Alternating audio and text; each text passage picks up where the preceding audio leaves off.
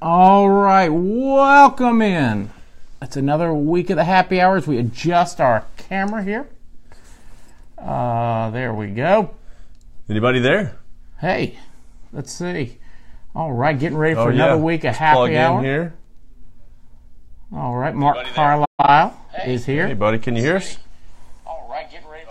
Oh, we got Cody Clemens. Hey, just got done watching Cody's Facebook Live. Got a new Chevy.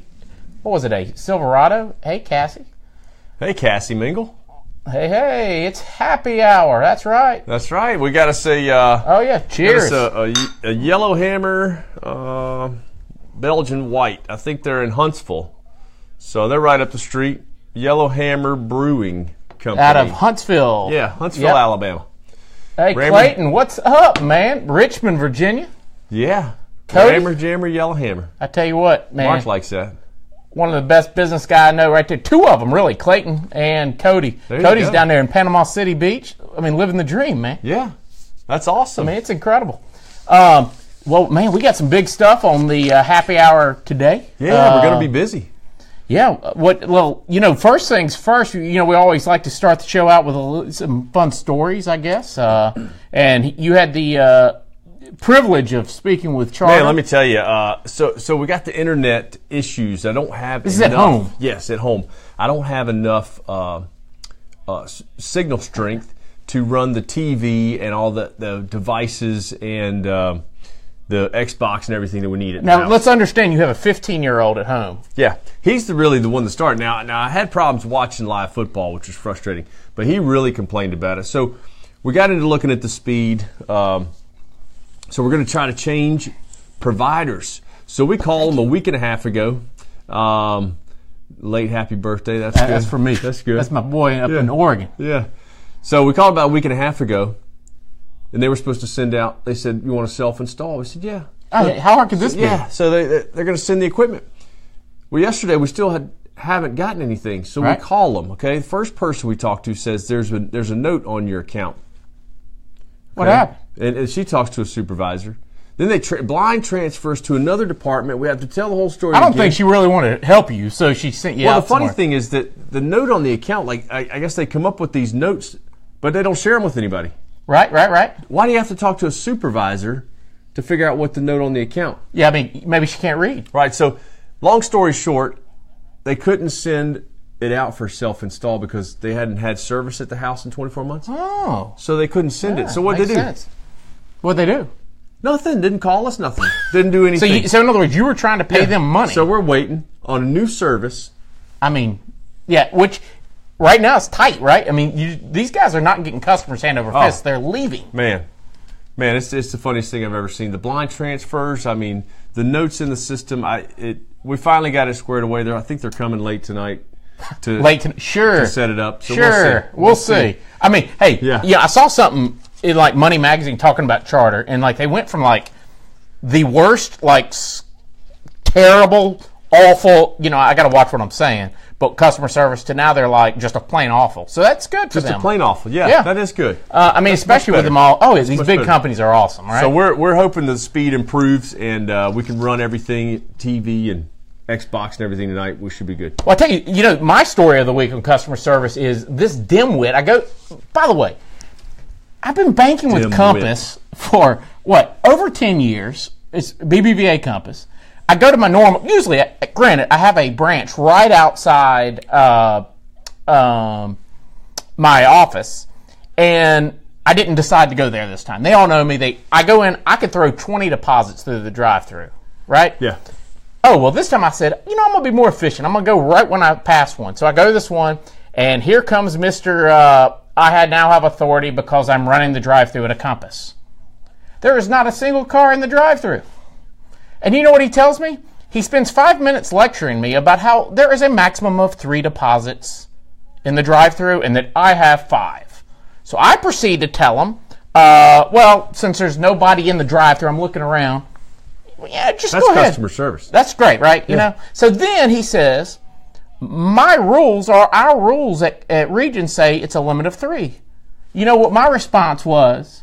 Hey, My rules say you'll take as many as I give you. So we're going to be at a stalemate here because your rules say one thing and mine as the customer say another. As a bank, you either want to hold my money or you don't. I'm just saying, But yeah. he spends 5 minutes Yeah. arguing with me because he has authority now. That's awesome. You know. So anyway, and then, you know, everybody's asked me, hey, did you go around one time? I'm not giving him that satisfaction.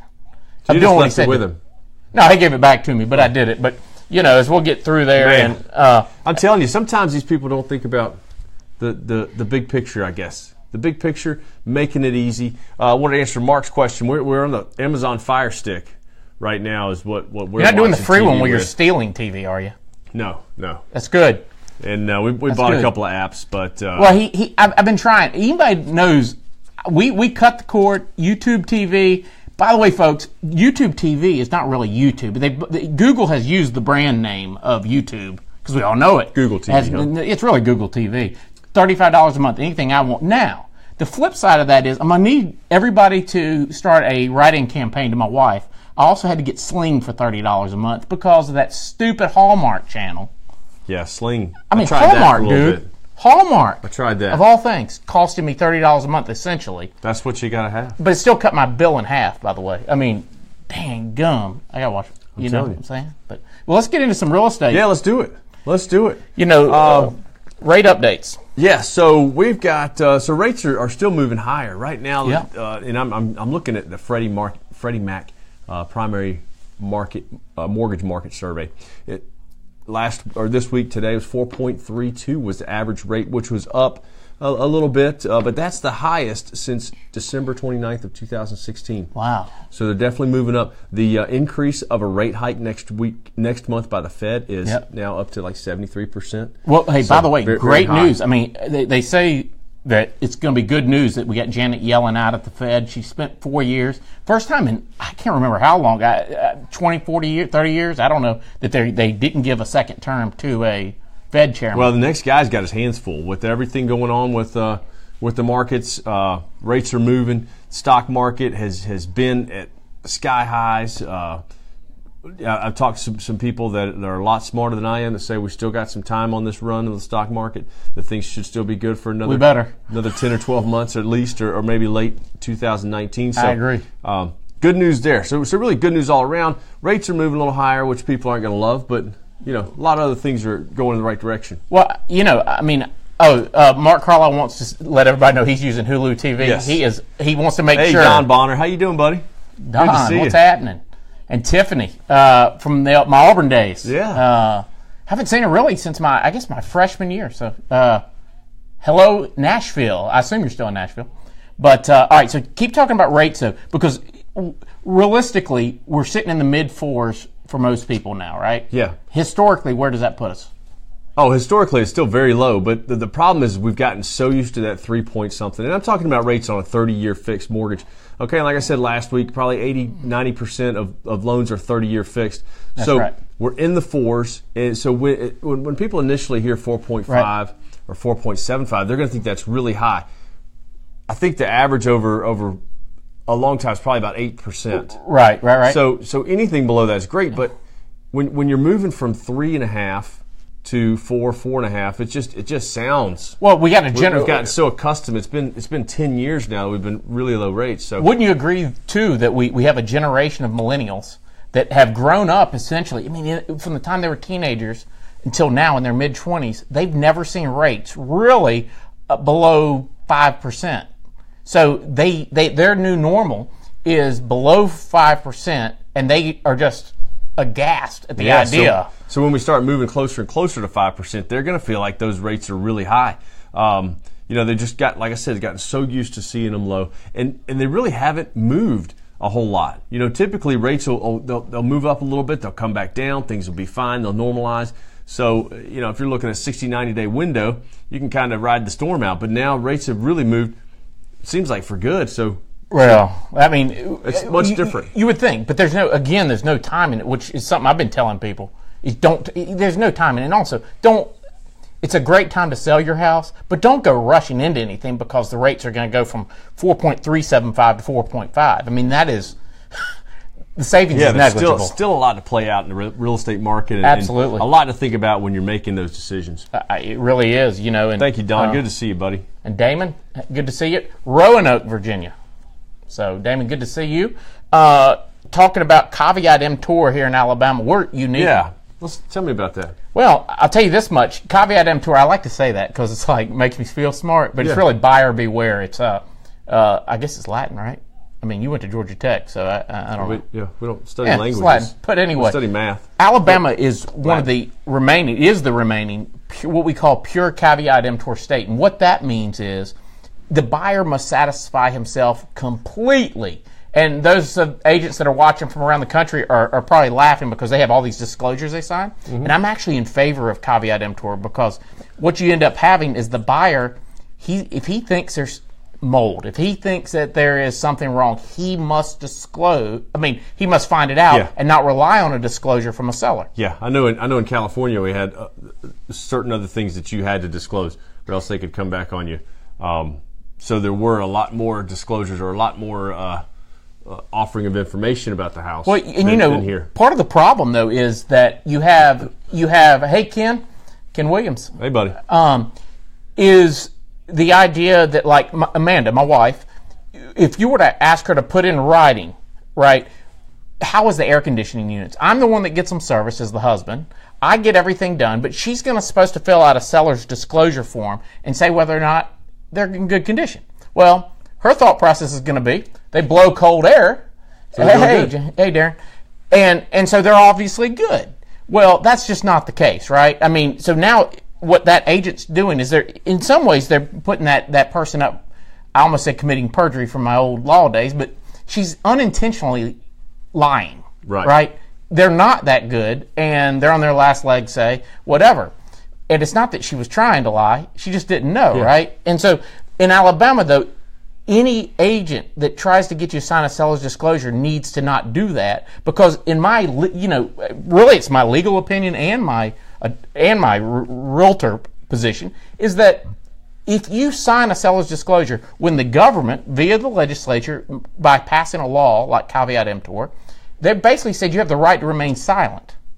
You don't have to disclose anything. Yeah. So when you tell your client they must disclose all this stuff, you're committing malpractice. Then they're almost liable because they may not be telling the whole story. They're telling a little bit of it. So if they tell a little bit of it, and then it turns into a bigger problem, absolutely, they might be liable for not disclosing absolutely most accurately. But what must you disclose, right? And one of the things, I still do some things. Hey, Ken Hamilton, Big Nashville. Darren James said, what happens when a contractor repairs the home and is also the home inspector for the buyer? He then calls out, that and denies ever fixing it. That's fraud. He then calls out items. In other words, what he's saying is, guy repairs a house prior and then is also the home inspector and then calls it out again. Yeah. That's ridiculous. Yeah. Well, once again, we got to get into a little bit of integrity here, right? We got to trust each other out here. And, one of the big examples I'll give you here is latent defects. And I still do some expert witness testimony occasionally. We talk about latent defects. And what latent defects are, that's anything that could not be found by a reasonable inspection of the property. And it happens all the time. It's where the litigation would occur in Alabama on this, is where something's hidden. The example I use is unexploded bombs in the backyard, right? Who would expect unexploded bombs in the backyard? That's an extreme example that won't ever happen, but right, you don't want little Johnny running through, boom, there goes Johnny, right? Yeah. I mean, boom. Yeah. So the most common area we see it is when, say, somebody has a leaky wall, basement wall. Darren James said it's happening right now to him. Shysters are bad, Ken Hamilton. By the way, that Ken Hamilton right there had a dog poop business that he sold on, was it Craigslist, Ken, for like 20 grand? And he picked poop up in all the country music stars' houses. But anyway, I digress. Yeah. But going back to this, what happens is they'll put sheetrock over a wall that's leaking because they know it's going to take time to get through the 2x4s and everything. Notice it. Right. Yeah. The problem is they knew it, they covered it up, and really, here's the thing with this stuff: you know it when you see it. Don't do it. Right now, all these guys have FLIR guns or whatever they call it, where they can see the moisture readings. Yeah. You can't even cheat on roofs anymore because they got the drones that go up. So you thought you were getting away with something on the roof? Not anymore. We even had it where there was some certain species of birds that we then went to the local city of Vestavia and said, hey, we need to move it there. Oh, no. That's the the speckled blue heather bird, and it must not be disturbed. Yeah. Like, dadgum, we wouldn't have seen this darn endangered bird. Endangered wildlife. Yeah, I mean, Can't affect that. So the best part was it was on a chimney. So I just told my people, I said, man, it's getting warm in here. We might want to start a fire. I'm just kidding. If anybody is big, we would never hurt the speckled blue heather. Never. Thing. But anyway, so if anybody has questions about that, ask in the comments below, even after the show, and I'll be glad to get that to you. But it is a big thing in Alabama.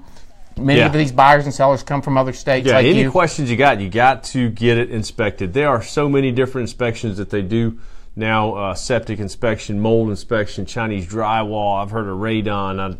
Radon we're dealing with right now. That happens very often, but there's just a lot of things to look at. One more thing I did want to mention, though, that buyer beware is not applicable in new construction. Obviously. It's new. It better be new and it better be good. So the other thing is, too, we always recommend you get a home inspection, even on new construction, which, quite frankly, you talk to these inspectors, they'll tell you they find more wrong with new construction than they do used. If you were in the Cody Clemens car game. Interesting. So, Very interesting. Moving on to credit repair. Moving on. So credit repair. So I want to bring some things up. I've just got a service that with our company where we can set people up and they analyze your credit report as it is. It's not always for terrible credit. I mean, I've got some people, and I'm going to read through some examples here. Some people that might be in the 670, 680 range trying to get up to 720. For example, or maybe a 600 trying to get to a 640. And they really put together a nice little report, some information so you can know exactly what you need to do. Especially if you've got time. Let's say you got time 4, 5, 6 months before you're going to buy a home.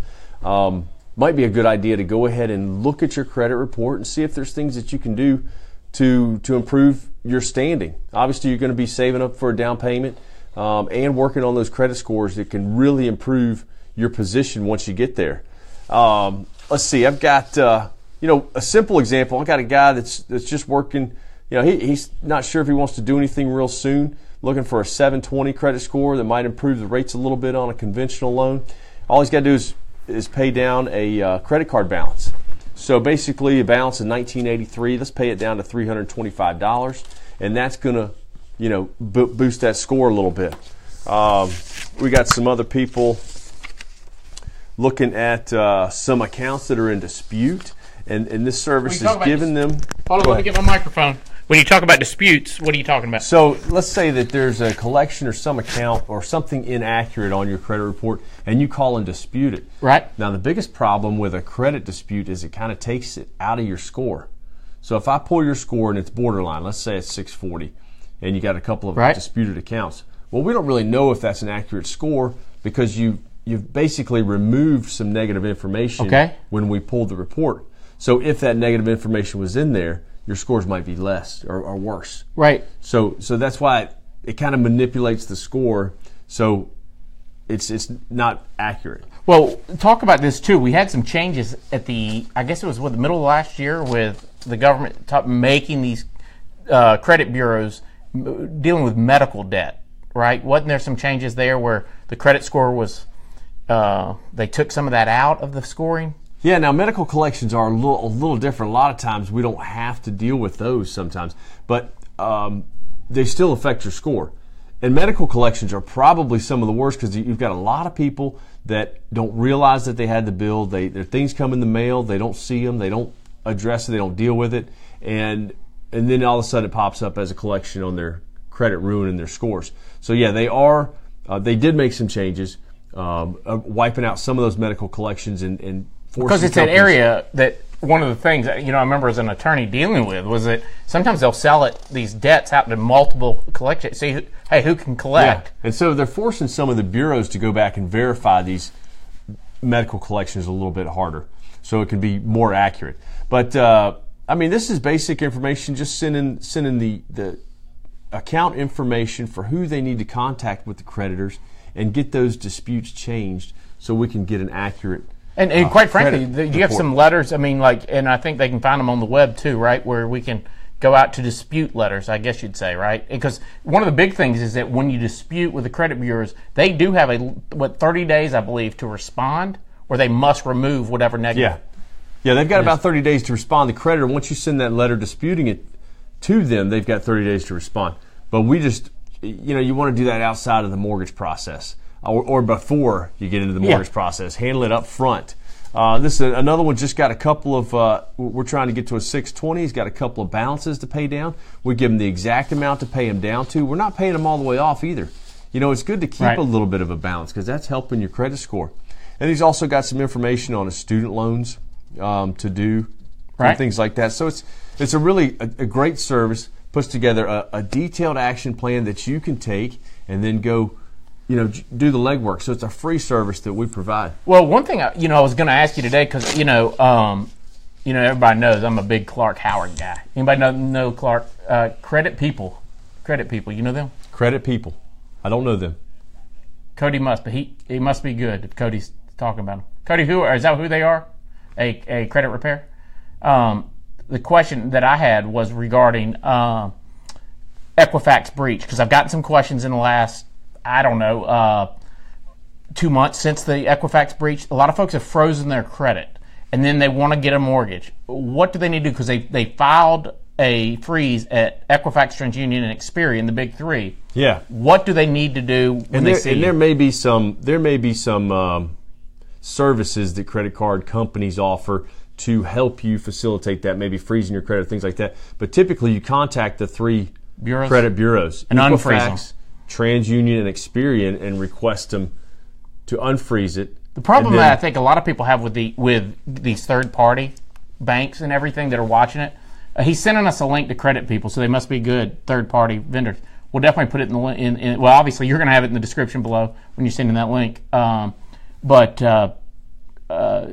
the Equifax, they don't trust Equifax to be the one to protect them, since Equifax is the one that hurt them. Right, exactly. So they're sitting there going, what do I do? And the only true way to deal with it is to freeze it. But when y'all pull credit, are you pulling from all three bureaus? Yeah, we got to pull from all three. Most, I would say all mortgage companies do. I've heard some different things from credit repair companies, furniture companies, and things like that.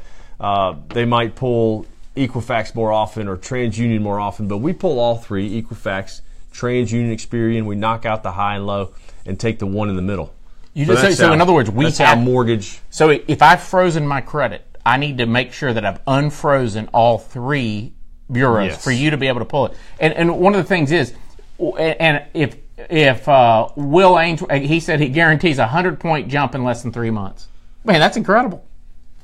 That's awesome. Guaranteed. Hey, yeah, I like the word guaranteed. No, but as far as this Equifax stuff and the breach and freezing and all that, one of the things, if anybody, like Will Ainsworth, if you're watching, he's my cousin running for lieutenant governor of Alabama. The state legislatures need to... Kelsey Gibson. Hey, there she is in Atlanta now. She's a mortgage broker over there. Yeah. Doing well. Pretty girl, too. It's $10 to unfreeze your credit per report. And so the legislature needs to get rid of that. You fools!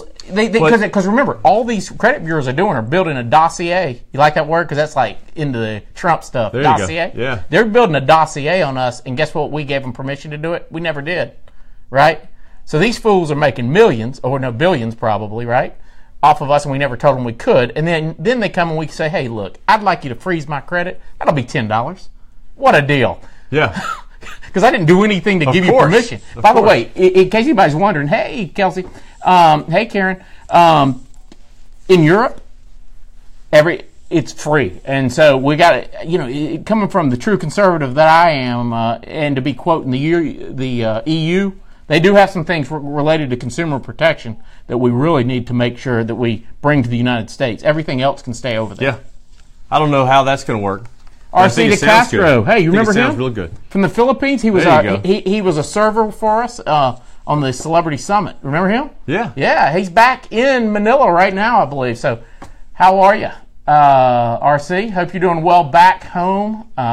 Coming to see you, by the way, in the Philippines with the family in, what do I'll be there? I'll be there last week of June. So RC, if you're there, hit me up, send me a message and let me know that you will be there, and I'm going to come see you. So, what's next? We're going to talk about Robinhood because, hey, look, here's the problem. There's somebody right there, not up here. Well, I guess it is that caricature and this guy got me addicted to just dabbling in the stock market. When I say addicted, I wouldn't say addicted, but I'm halfway. You like it. You enjoy it yes. tremendously. And the beautiful thing about it is, you're being the scientist that you are in Georgia Tech grad. I keep saying that, but hey, it's impressive because I couldn't gotten in. Is that always what was holding me back was paying? And I'm saying this as an agent, a real estate agent, which is Ken's talking about. No, he's talking about the dollar, the value of the dollar. Yeah. Is that the commissions? I wanted to be able to get in and out of really cheap. And there's a company called Robinhood. It's an app that you can download on your phone, and it is a full-service broker. Hey, Larry in Michigan, go blue.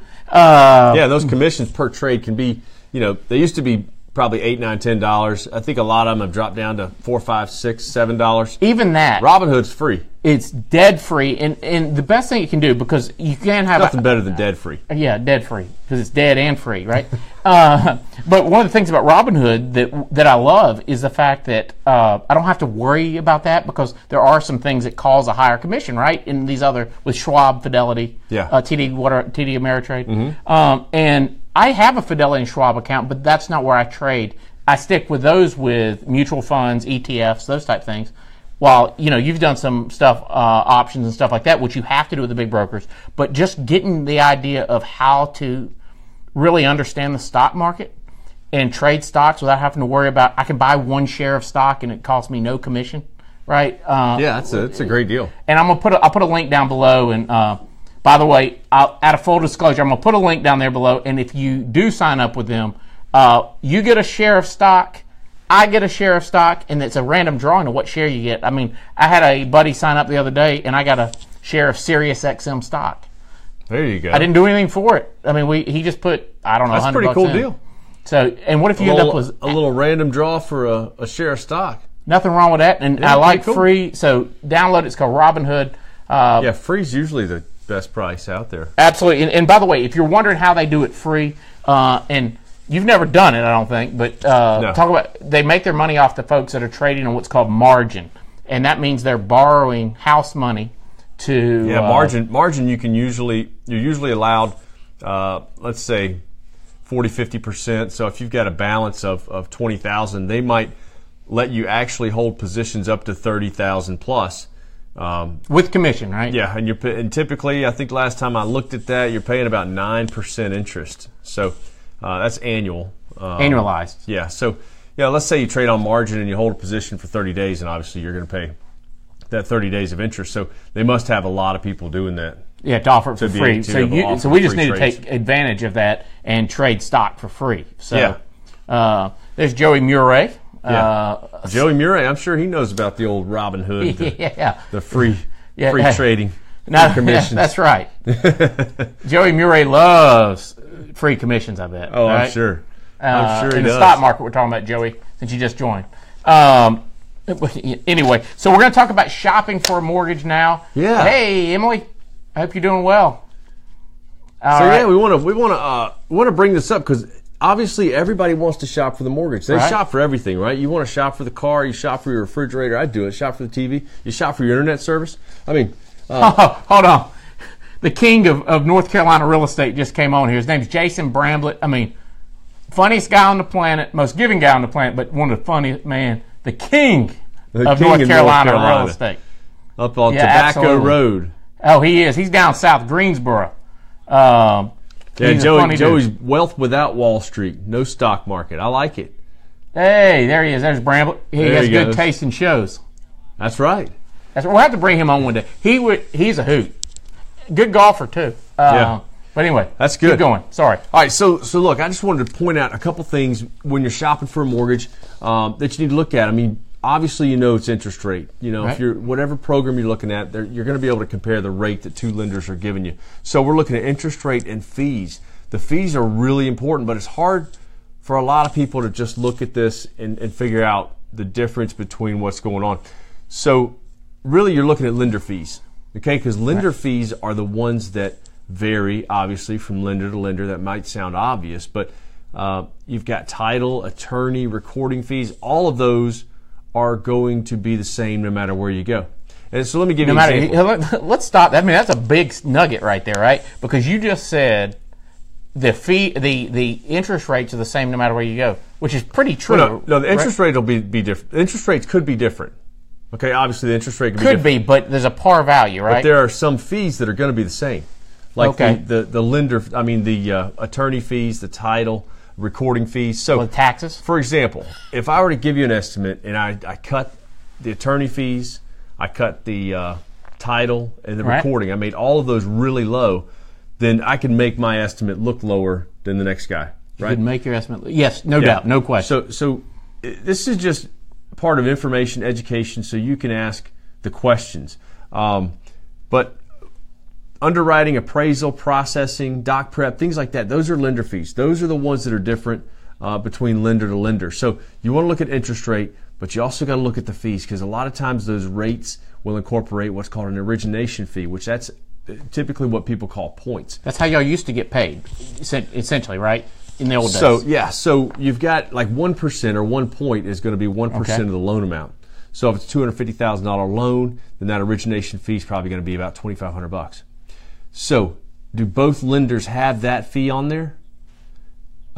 These apples to apples. So typically the lower rates are going to have the higher fees. They work in inverse, right? Yes. So you've got to look at that. That's the biggest thing that I think people miss. Let me ask you this, and I think that's something that we always, you're right, we miss, because the bank's still going to have to make money. Let's just be real. They're a business. So that one, for instance, especially 2 or 3 years ago, we knew the 1% was going to hit you either up front or on fees or on rate, right? Yes. The rate was either going to be higher with no, or you're going to pay the 1% and you're going to be lower.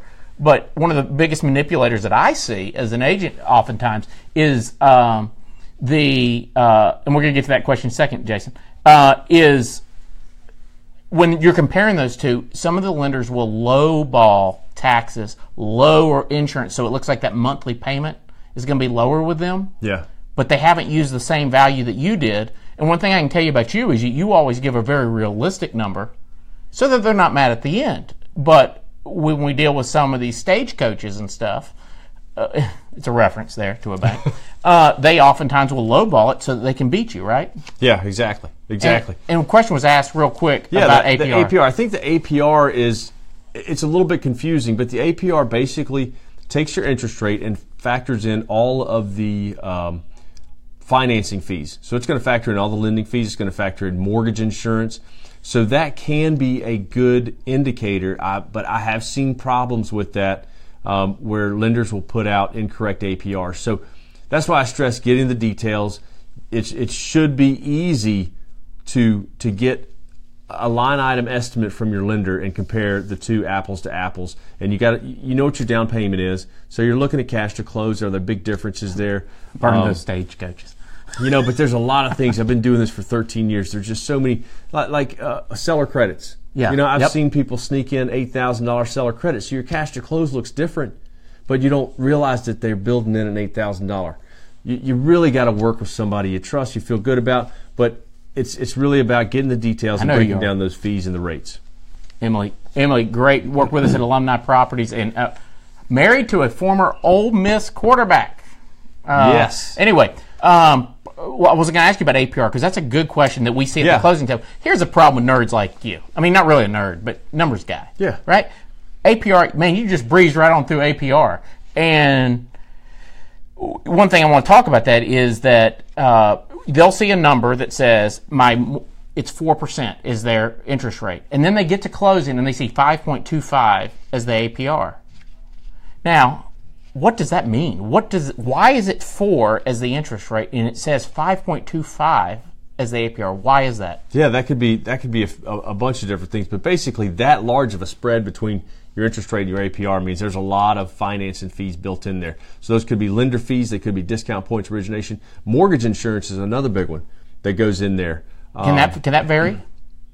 Can what vary? The mortgage insurance. The mortgage insurance by can carrier. vary from lender to lender. Because that's because there's different carriers, right? Yeah, exactly. So Except for FHA. So we can shop that out. On conventional mortgage insurance, yeah, we can shop that out between different companies and maybe save some on the rates there. But yeah, so that's that. The APR does encompass the lender fees and everything else that's in there.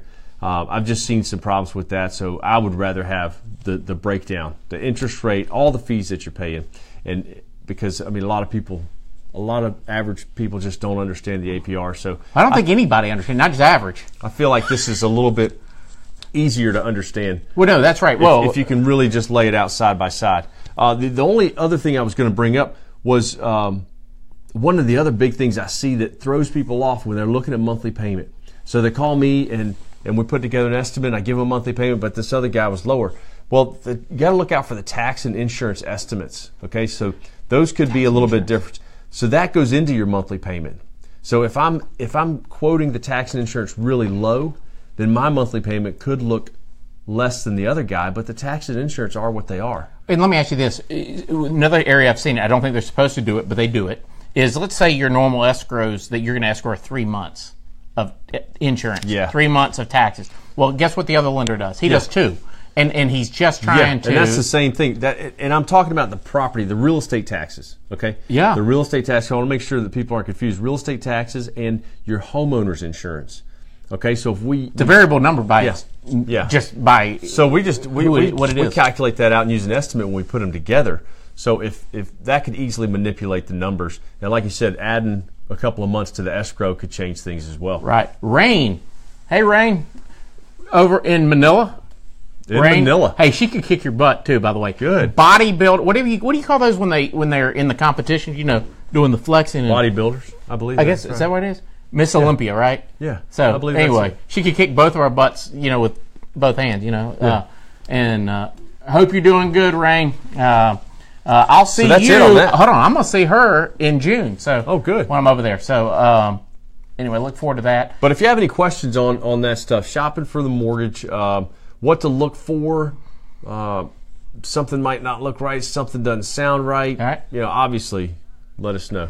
Absolutely. And, you know, like I said, we're going to try to put anything we've talked about down in the notes if we haven't already. Credit people who we'll have to look at credit people that Cody mentioned. He guaranteed. Hey, Cody guaranteed it. You can take it to the bank, baby. And if y'all have any recommendations, because, I mean, let me say this. Of all the beer we've had, thank you. She said happy birthday. I'm 42. But anyway, of all the beer, this is middle of the line. The first week was best. Yeah. Next week, middle of the road. Yeah. But we got to mix it up. That's what's fun about the happy hour. We do something a little different every time, and it keeps it light, keeps it fun. Oh yeah, and plus we get to have a beer at work.